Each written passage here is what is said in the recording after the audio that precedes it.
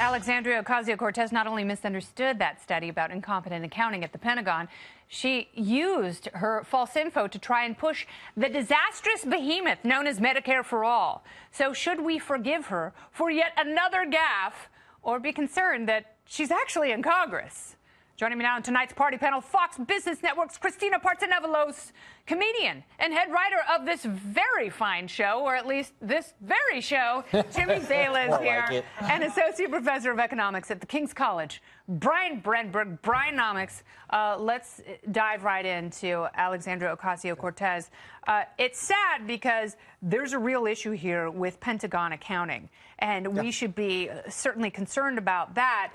But the fact that she thinks that there's $21 trillion just sitting around shows how she has so little understanding. Well, yeah, and you know, everyone's calling this a gaffe. It's only a gaffe when you didn't mean to say what you said. She meant this. This wasn't a gaffe. This was honesty. This is the truth about how she thinks we can pay for all these programs. If you look back at all of her comments, there's always some pot of gold at the end of the rainbow, whether it's the rich or whether it's now the Pentagon or whoever it is.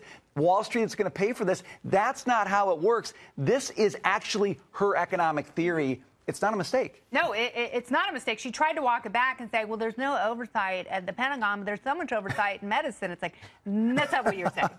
No. Jimmy? This is the danger of electing someone to Congress who ran for class president.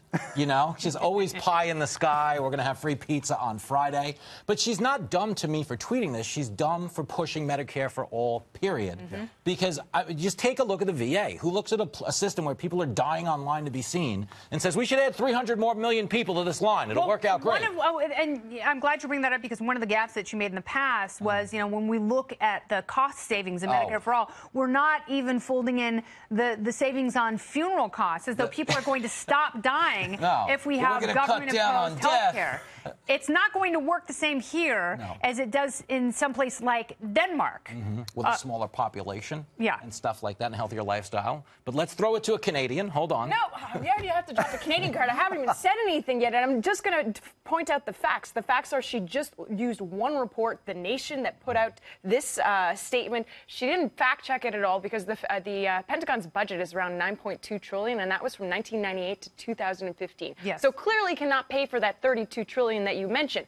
However, what about the fact that this is a bigger issue, that the Pentagon money just goes flying? We never audited. Well, that's the sad thing, that she stepped in it, and now we're talking about the fact that she can't carry on a conversation with herself. However, how often has the President of the United States made incorrect numbers in his tweets and inaccuracies? It doesn't excuse what he did. No, it doesn't. But if we can't let that pass and then say, oh, should we apologize or excuse her, when we let it happen so many times with the president, unfortunately. Okay, but here's the problem.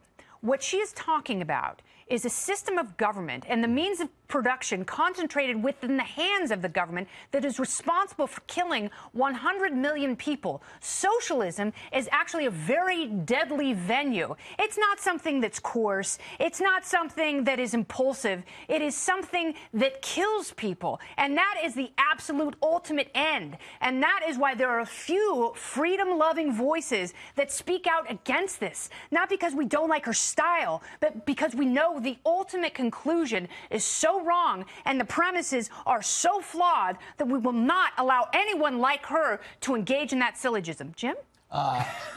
I was going to say all of that, so it's kind of like, what do I do now? Well. But no, to that point, exactly. It's destructive, and it's pure emotionalism.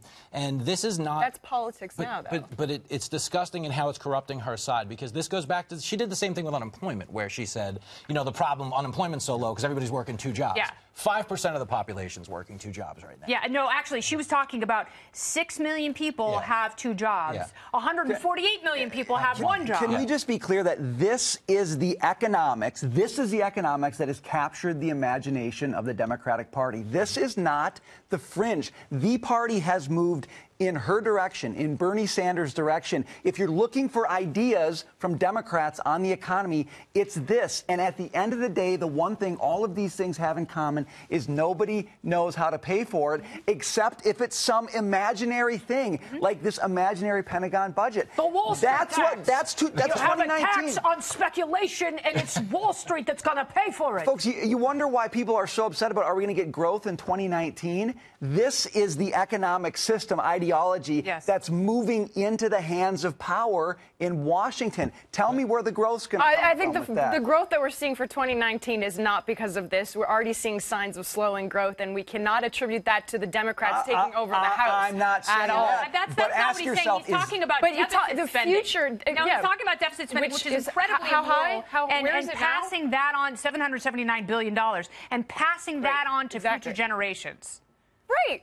So that's the immoral thing. It has nothing to do with the House of I agree with Representatives you being on that. controlled by Democrats. It's the fact that this unsustainable spending and compounding that with a $3 trillion a year Medicare for All program that does nothing but sink the economy on Medicare for All, and destroy. What about the spending that's been happening just over the past year and a half? Name me one program that costs $3 trillion a year.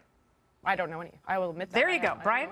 No, I mean, it's not that. Look, Republicans have responsibility for the fact that we have deficits, no question about it. But ask yourself, are Democrats in a position to do anything different about it? The answer is absolutely not. They're talking about imaginary ways to fund imaginary programs that are not workable. That's a recipe for disaster. Democrats have a responsibility to do something positive, to do something responsible. They're going in exactly the opposite direction. Yeah, statism is it's wrong. It's immoral. And it seems, you know what it's like? The Bobs from Office Space. The Democrats have brought them in to say, you know, all right, well, let's rethink some things. Like, oh, you know, millennials are so much fun and we want them to vote. And millennials like free stuff, so let's give them free stuff. It is. Yeah. It's like, but they've become who they are trying to represent. Like pie in the sky, like Manhattan teenagers who are just like, ask your dad. Like, that's become the Democratic financial platform. Alexandria Ocasio-Cortez, when asked how she was going to pay for it, one of her answers was actually, well, just pay for it.